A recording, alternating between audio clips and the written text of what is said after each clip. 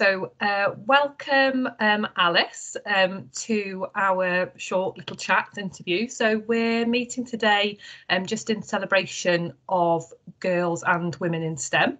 And like I said, I'm joined by Alice, who has kindly agreed to have a chat with me about her experience working in STEM. So it's fantastic to be joined by you. Alice is a science communicator, presenter and podcaster with a background in neuroscience. She runs the Inside the Petri Dish podcast, that's a tongue twister, as well as the Grey Matter YouTube channel. She has a keen interest in supporting women and girls in science, so fantastic for celebrating this day. And also obviously technology, engineering and mathematics, and has worked with the National Assembly for Wales and the European Space Agency. So we're just going to have a little chat about your experiences, specifically related to being a woman in a STEM subject. And I can't wait to find out a little bit more about your career and encounters along the way. And hopefully this inspires others to follow the same or a similar career path to you. So what is your specific area of STEM, Alice? And if you were going to explain it to others, how would you explain it? So I originally studied neuroscience, which is the study of the brain, and I had a particular interest in mental health conditions, as well as autism. That was sort of my research area. But when I left and finished my studies, I found that I was really interested in a career in science journalism and kind of moulding together my interest in writing, making videos, creating content and science. So I sort of developed a career in science communication. That initially started when I was in university in my final year, where I started a blog, and I found that you could write about science as a career, which was really nice. And as I say, it allowed me to do everything I enjoyed, talk about science, which I really love doing, as well as doing something a bit creative and art and video making and photography all in one. So yeah, now I'm in science communication. So I support Cardiff University School of Biosciences and two of their research institutes in communicating the research that comes out of the school. And I also help to run Cardiff Science Festival. I still run my blog 10 years on.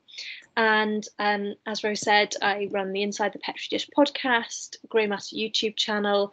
I also freelance, write for people like Chemistry World. I guest present on BBC Radio Wales quite a lot, and I've written for them as well, and also occasionally present for BBC Two. So yeah, I do lots of stuff which allows me to share my love of science and talk about neuroscience in a really sort of simple and engaging way. Fabulous. And I think all of that is fantastic in the sense of like the accessibility element of it and being able to really get people involved and, like you say, kind of understanding and explaining on a simple level. I'm not a scientist, and I've followed your blog and had a look at some of this content that's come out, especially during COVID, and the science related to kind of I know you did something on hugging as well, and all of just like really interesting science elements that are just really accessible. So that's fantastic. So when did you first become interested in your area of work, and was there just kind of like a light bulb moment when you knew that this was exactly what you wanted to do? My interest in neuroscience, I suppose, happened during A-levels, where I suppose in GCSE you think of science as just like biology, chemistry, physics, maths maybe, whereas it's so much more detailed than that, and I didn't really realise how broad it was. And in my A-level biology classes we started doing neuroscience, and as one of my A-levels I also took psychology, so I was really interested in the mind, how it worked and why people behaved in a certain way. And I suppose I lucked out in a way, in that when I applied for university, I applied to do medicine. I didn't get in, but I was offered a place to study neuroscience. And it really worked out for me, because I was like, oh, well, I really enjoy it. in biology classes and psychology, turned up for my first day of uni and thought, yeah, I've made the right choice, because I really enjoyed that subsect of science, which I probably wouldn't have thought about if I hadn't got into medicine. So it was a really happy accident, really. And then I suppose my interest in science communication came around because in my final year of university, I decided to start a blog. And it was specifically around women in STEM and why we see less girls pursuing science as a career, and why we see women who have a career in science unfortunately leaving, and we see that at a higher rate than men. And that started because as a university student, even though as a biomedical student, I was actually biomedical sciences and biological sciences tend to be mostly made up of women. But even though I was sat in like maybe 56% women versus whatever men, very few of my lecturers were women, very few of the people who were teaching me were women, and I started reading into it, and I'd become quite interested in feminist theory during university, and I decided to start a blog about women in science, and that writing side of things really pushed my interest in writing about science as well.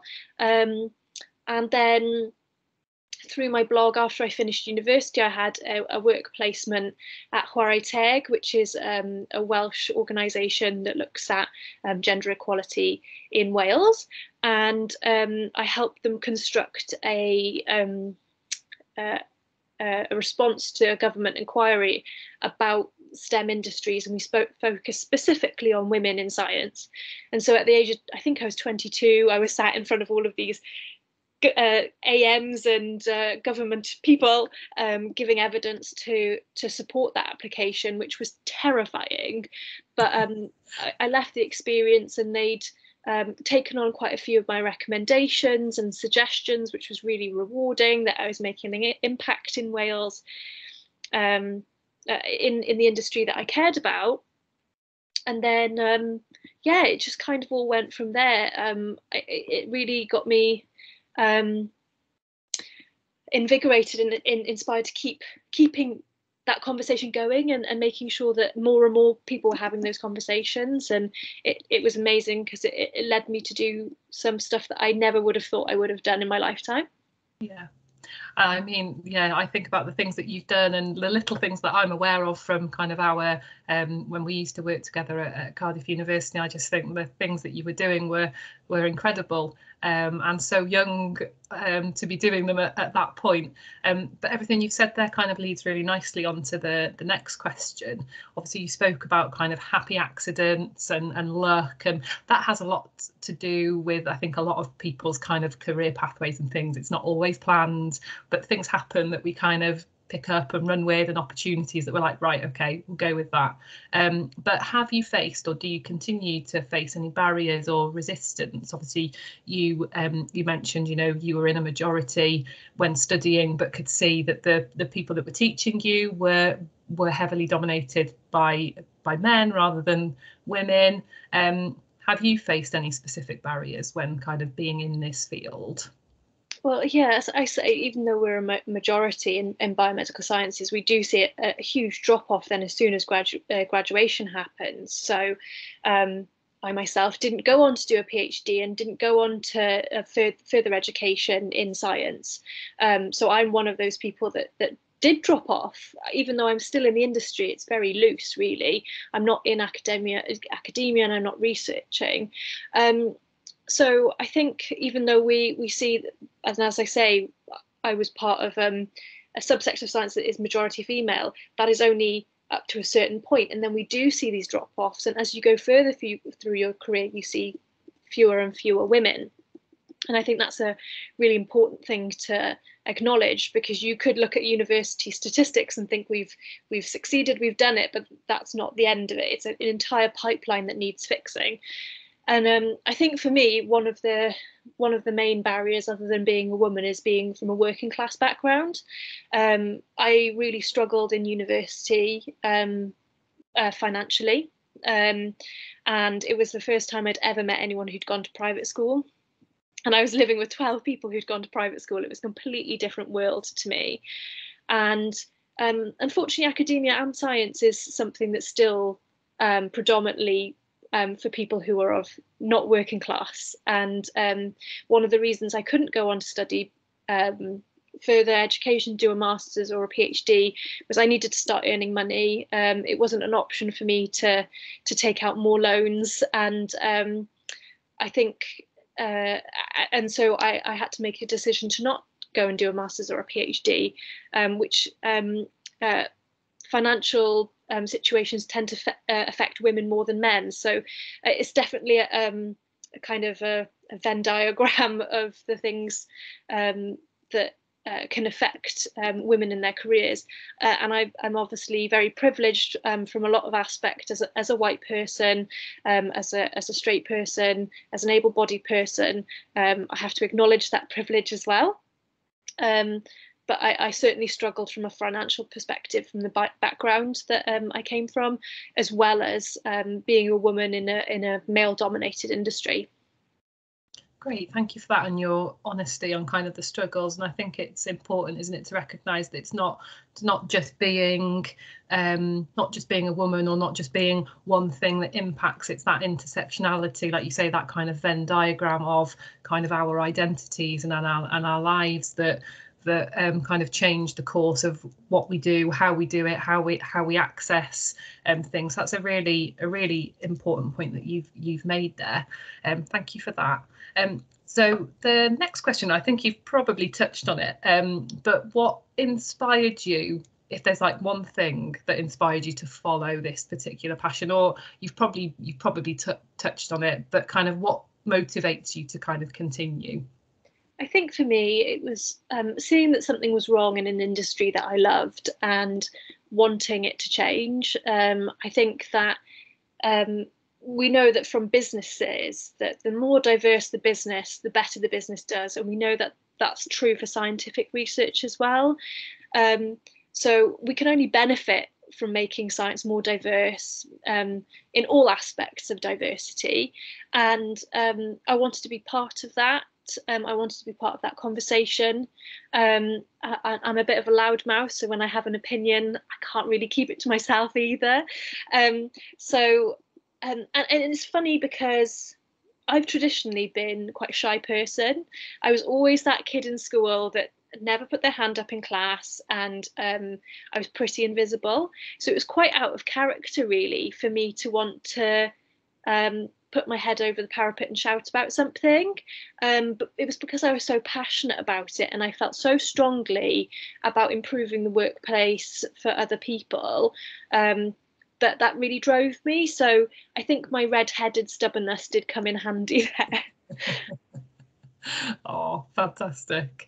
It is that, isn't it? Sometimes sticking your head above the parapet and just recognising what your passion is, you know, if that is science and improving science in the workplace, and then being able to combine those into something really accessible and something really fun that you enjoy, you've been able to maybe not follow that kind of traditional career, and also speaking about kind of the drop off of women in STEM in terms of academia, but you've kind of created a career for yourself, both in a traditional sense of kind of being employed by Cardiff University, but then all of kind of your add-ons and all of those things that you've kind of got exposure to as a result of just like you said, your red-headed stubbornness and just going for it and doing it, which is fantastic. I've used your words, not mine. I'm not saying you are red-headed and stubborn.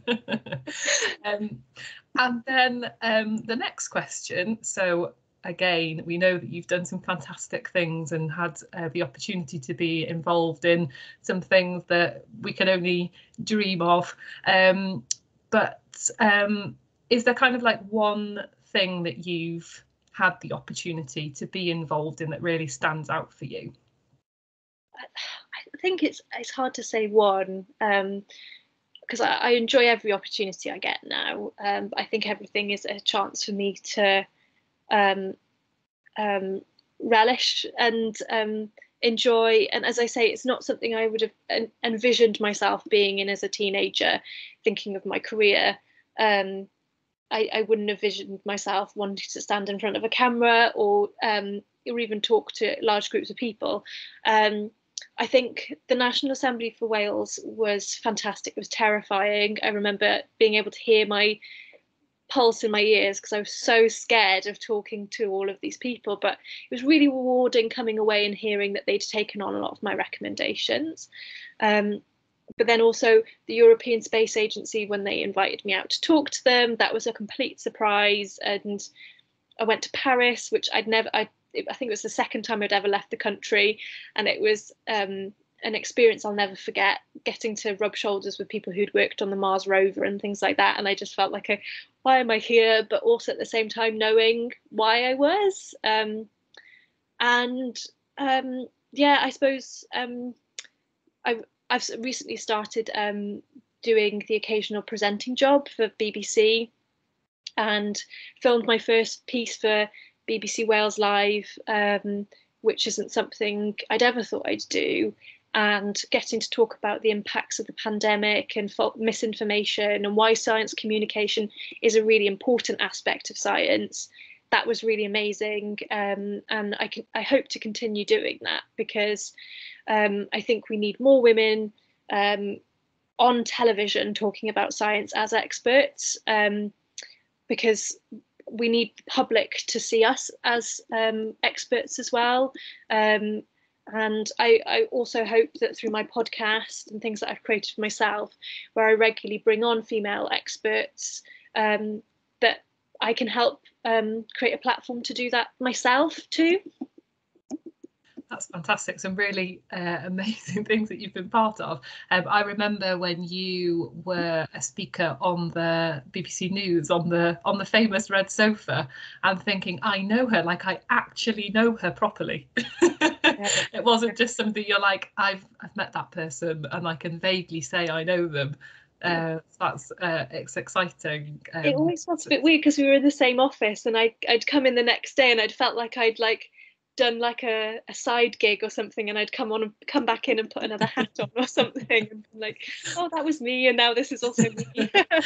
Here I am, back to me in the office. Oh no, so that's fantastic, and some amazing opportunities, like you say, going to Paris and rubbing shoulders with people that you'll have held in really high esteem, but you're there as well, kind of being held in really high esteem. And it's nice to kind of hear you be so humble about kind of that opportunity, and recognizing that you did actually deserve to be there, because you've done a lot of work to make sure that you were there and you had a seat at that table.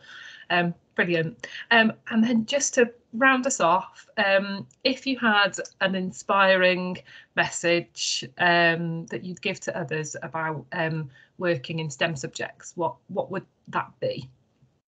I think that one of the reasons I love science so much, from studying at school to university to now, is that science is exactly what you make of it, or STEM subjects are exactly what you make of it, because you get to pursue something that you're interested in, like to the nth degree, with such great specificity, which you don't necessarily get in a lot of careers, and you get to truly make a difference in the area that you're interested in.